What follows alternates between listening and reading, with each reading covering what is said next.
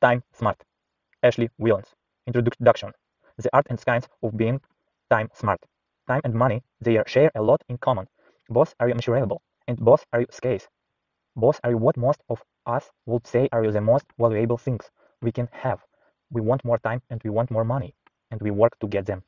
But as young adults, we learn quickly then for all their similarities. Time and money are set against each other, and it seems to stay that way for the rest of our working lives. It is difficult to gain as much of both as we want. Mostly, we are choosing between them, making trade-offs. The old aphorism, if you have the money, you don't have the time. And if you have the time, you don't have the money, seems true. Over and over, we find ourselves choosing between time and money. Cook or eat out, work or go on vacation. Find a second job or spend more time with the kinds. I become fascinated with the trade-offs people make between time and money when I was a PhD student, in part because a PhD student's life is a conscious choice to trade money for time, to spend years becoming an expert on new ideas with very little financial reward. To quell my curiosity, I surveyed thousands of working adults around the world, from Danish millionaires to working parents and single moms living day by day in the United States, East Africa, and India, about those two very simple, universally valuable resources, time and money. What surprised me most about people's answers was the disconnect between how important many of those time and money decisions were and how trivial they seemed in the moment. Those trade-offs are so seemingly dull or obvious, we often don't even realize we are making them again and again. In my research and in my life, because once you start paying attention to this topic, you cannot escape it. It is the lens through which you see people and their choices. I have heard stories about the decisions people make about time and money. Those stories show that those decisions sneak up on us. And then any given choice, whether it's a big decisions like what career to choose or a teeny decisions, like whether to use those last 2 vacation days, seems to be inconsequential and easy to reverse, but it is not. All of those decisions powerfully shape the habits we derive from moments, from days, from our entire lives. These decisions affect everyone, not only the financial affluent. If anything, people with favor means have more to gain by thinking critical about how they make decisions about time and money.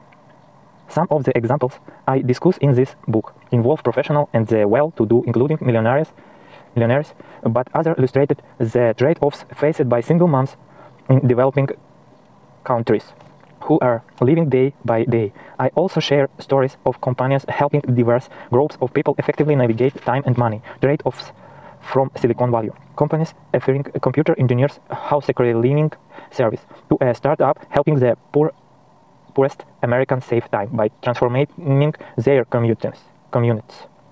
In my research, almost everyone, from CEOs to students to working parents, face trade-offs between time and money and can improve their decisions making in the moments when they choose. Time and money in daily life. Several stories from my research stick with me as prototypical of those facing time and money decisions. Nicole was a newly minted executive at a major credit cards company. Thomas, her husband, was a busy VP. They were rarely in the same city and had not taken a vacation together in years. One day, Thomas received a pleasant surprise. Courtesy of a generous client, he was offered the chance to extend to his work trip by a week and enjoy the Swiss Alps. All expenses paid.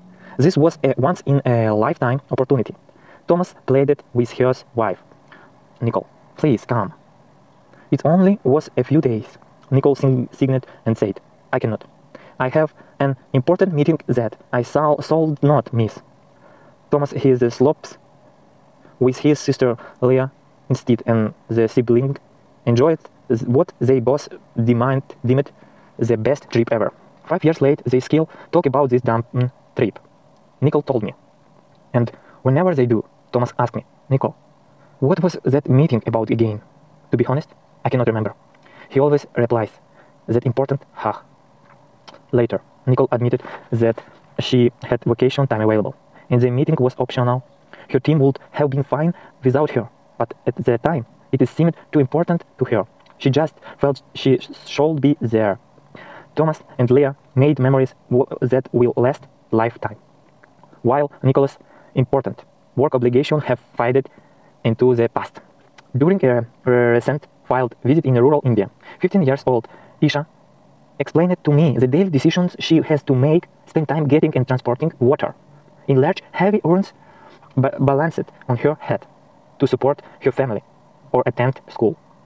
I have to fetch water from wells and ponds, which takes hours every day and leaves me no time to attend school. I want to be a teacher, but I do not have time to study because of these chores, which are killing my dreams. Without help, I will like a life of poverty, filled with unknown darkness and illiteracy.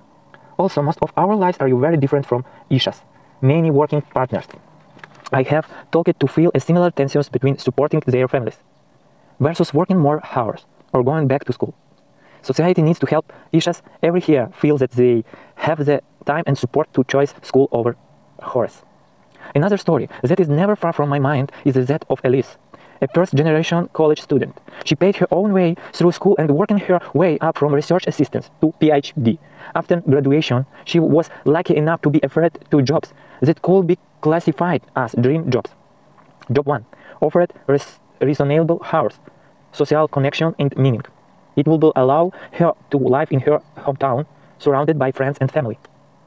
She would make much more money, but would contribute her skills to the community by working for local government. Job 2 offered money and prestige. It's a regulate a cross-country move to a new city. Alice will be given more opportunities that she even imagined, having grown up as a daughter of a mail carrier in a small town. She chose Job 2 without much hesitation. At that time, it seemed like a no-brainer. Alice and her partners of 8 years, Paul, did not have kids. It will be the adventure of a lifetime, and hard work now would lead to many opportunities later. Except when they settled in, Paul was miserable. Alice traveled a lot, and Paul had no job and no friends to turn to. After 3 months, he moved home, and they parted ways forever. Alice was devastated but under contract. All she could do was keep working. Later that year, while Alice was working overseas, her best friend had her first child. Then Alice's cousin passed away. The funeral was scheduled at the same time as a work trip. Alice told herself what many of us tell ourselves when we sacrifice our time for job and money. It is fine. I'm doing this now, so I will have more time to be happy tomorrow. And I can make it up to people then. This logic makes sense, as long as tomorrow actually arrives. It did not for Carly and Adam, who were happy, healthy, and productively something living in Oregon. Adam was teacher. Carly was finishing grad school. On the weekend, they hiked near their house and cooked meals for the week. Adam was training for his first marathon. Carly started outdoor climbing. They shared an apartment, adopted a puppy, and began saving for a wedding and kids. They were busy, always too busy, to go on the dream road trip they had planned but kept putting off until the next year. Just before Carly was to graduate, Adam was rushed to the ER with cramps and a fever. It seemed like appendicitis. Shockingly, Adam and Carly learned that Adam has advanced pancreatic cancer and 3 months to life. Within 24 hours, Carly and Adam were married. Carly quit school and set in motion a road trip come honeymoon across the Pacific Northwest that the couple would schedule in between chemo treatments. On their GoFundMe page, Carly wrote, we had all the time in the world. No matter our age, education, or income, we share the same reality. None of us knows how much time we have left. One day, time runs out and tomorrow never comes. This is one of the core discoveries I have made researching time and money. We don't understand. Well, then time is our most valuable resource and it is finite. Chasing money is valuable to a point, but it is an infinity errand. You can always try to get more, and research shows people do that, no matter how much money they have already, given how precious time is. We should put it first, but many of us focus on our careers, constantly giving up more of our time in exchange for more money or productivity. We are conditioned to do this.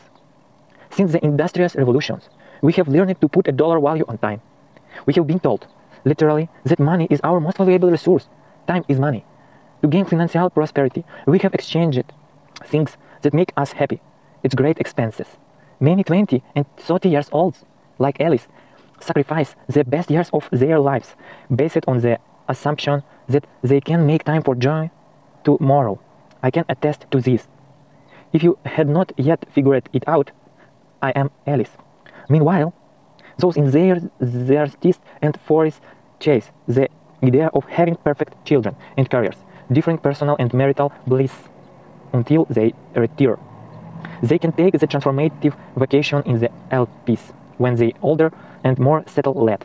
Then 50, 60 and 70 years old continue to work, putting off life, goals and bucket list, eating them until next year after year, only to run out of time and end up, like my friend Dad, with unsaid, unused plan tickets leaning the inside of their caskets. This sounds heavy, and it is. My research has shown me that the stakes really are this high. People tend to focus too much on working and making money and not enough on having more and better time. Most of us, myself included, fail to value time as much as money. This focus on money contributes to the epidemic levels of stress, unhappiness, and loneliness that many societies struggle with. It costs us a lot, financially and otherwise. Collectively, researchers call this phenomenon time poverty, and it is chronic.